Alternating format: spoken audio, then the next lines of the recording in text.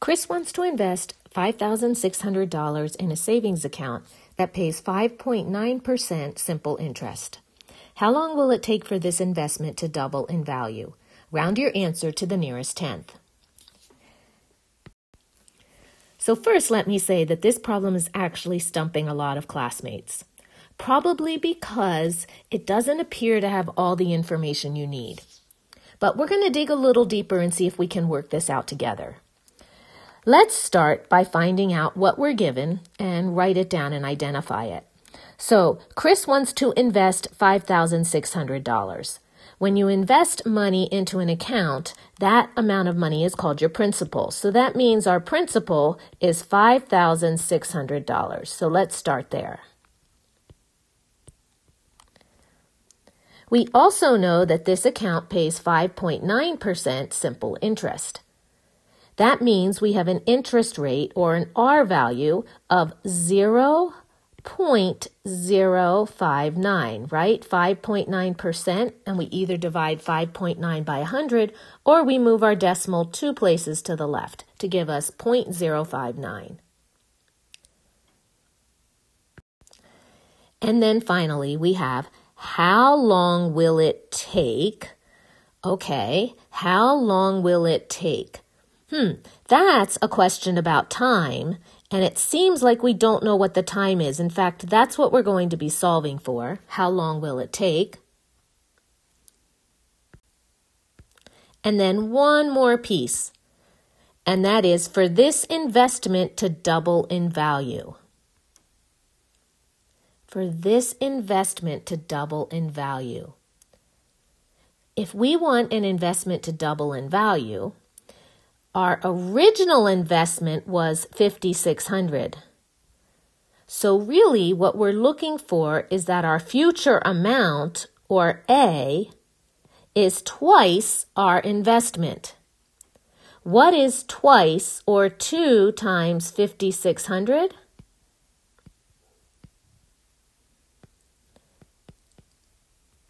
Well, 2 times 5,600, or 5,600, is just 11,200. In other words, we want our future amount to be 11,200. So we have 4 bits of information, P, R, T, and A.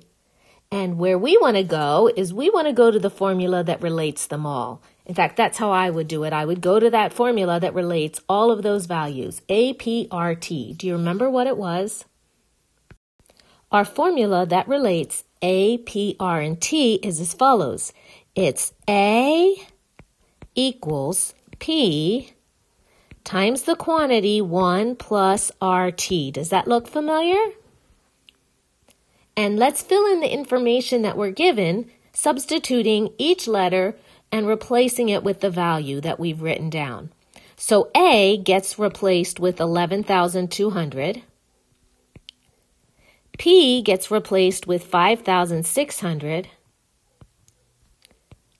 R, that's going to get replaced with 0.059.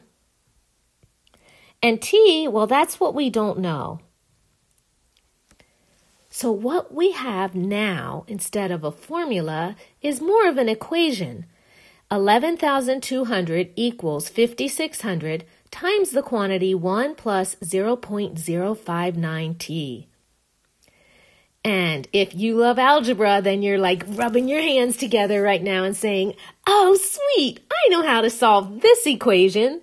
In fact, why did I say we know how to solve something? Because what do we do when we have an equation like this? We're trying to find our variable t. So we are going to have to isolate that t and use some algebraic processes like addition, subtraction property, multiplication, division property to solve for t.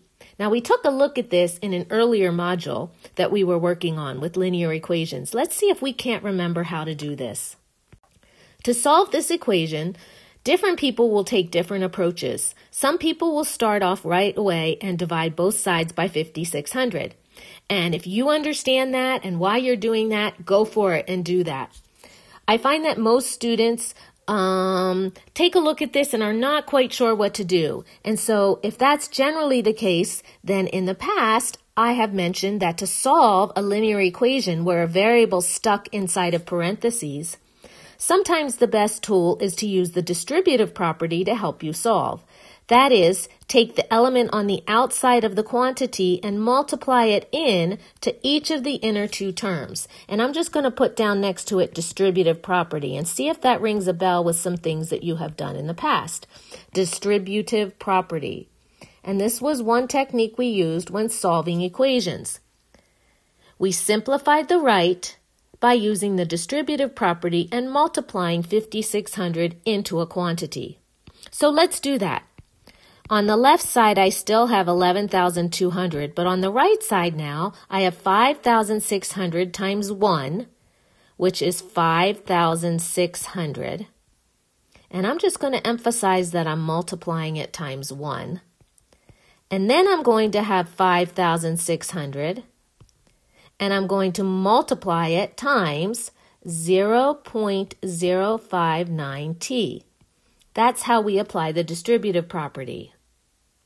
Well, let's simplify. So 11,200 equals 5,600 times 1, which we just said was 5,600.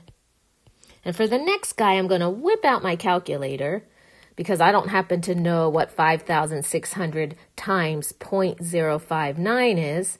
But when I pull out my calculator and multiply, I get that 5,600 times 0.05.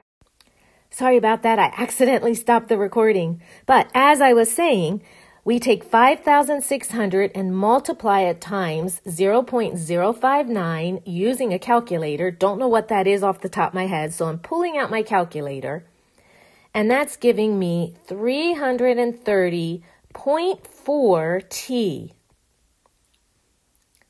Now this equation is just a hair simpler than the one we started with, right? Is this starting to ring a bell? Does this look familiar? What is our next step when we're solving this equation for t, when we're isolating for t? Do you remember what to do next? Well, a lot of students, what they first do is they use the subtraction property, and that's what I like to do. I like to get rid of the 5,600. So by removing the 5,600, we will be isolating the term that has a t in it. And how do we get rid of the 5,600? Well, we use the subtraction property of equality, and we subtract both sides of our equation by 5,600. On the left, 11,200 minus 5,600 is 5,600.